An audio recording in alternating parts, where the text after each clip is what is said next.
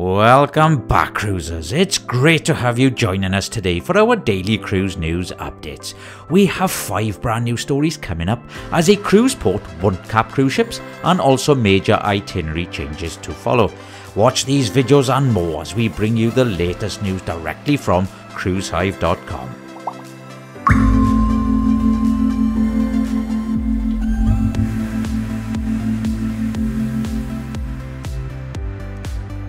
Several sailings of MSC Sitka and MSC Symphonia have been cancelled due to the current situation in Israel. At the moment, all Haifa home port departures until October the 26th are cancelled.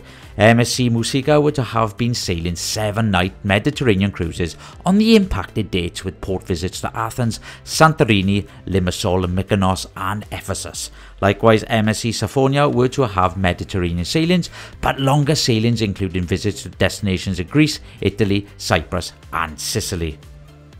Following the recent cancellation of 2 Haifa departures for Rhapsody of the Seas, Royal Caribbean International has opted to cancel an additional sailing as the ongoing tension in the region shows no sign of relaxing. The October 18th departure is now cancelled and impacted guests are being contacted with further details. The cruise was to be a 5-night Greek island cruise, round trip from Haifa and calling on Limassol and both Rhodes and Santorini in Greece before returning to Haifa on October the 23rd. Guests who book a longer voyage with Royal Caribbean International will now need to have their cruises fully paid 4 months before they set sail. The cruise line has implemented the new policy immediately for all sailings of 15 nights or longer and has reached out to guests to notify them of the change.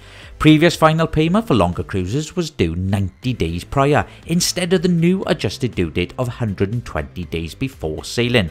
There's been no explanation given about why Royal Caribbean has adjusted final payment dates, and along with a change in timing for the final payment date, Royal Caribbean is also increasing the per person deposit amounts necessary to reserve a booking on these longer sailings.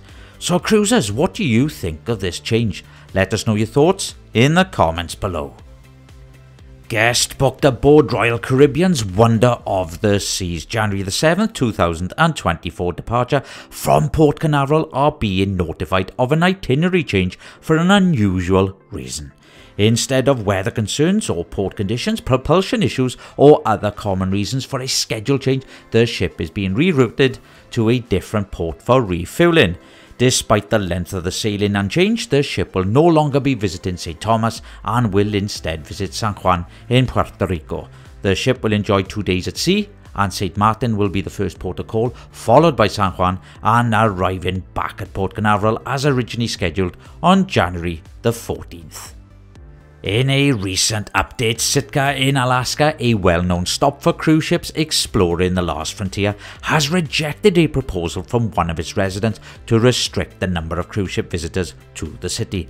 This means there will be no set limits on a number of cruise ship passengers disembarking in Sitka, a relatively small city with around 8,500 residents.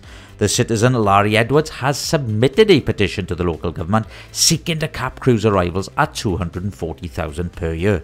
The cap would have included a weekly limit of 13,350 cruise guests, along with a daily limit adjusted according to the local population. The goal was to alleviate overcrowding, enhance safety, and preserve the charming small-town feel of Sitka. However, the city rejected the petition on September the 29th, citing various reasons for their decision. And that concludes today's updates, cruisers. My name is Paul and I appreciate your time spent watching the video. If you'd like to explore the news topics we have covered in the video, you can find them on our website on cruisehive.com. To stay updated, kindly show your support by giving us a thumbs up and subscribing to our channel. Have a good day, cruisers, and I'll see you in the next video.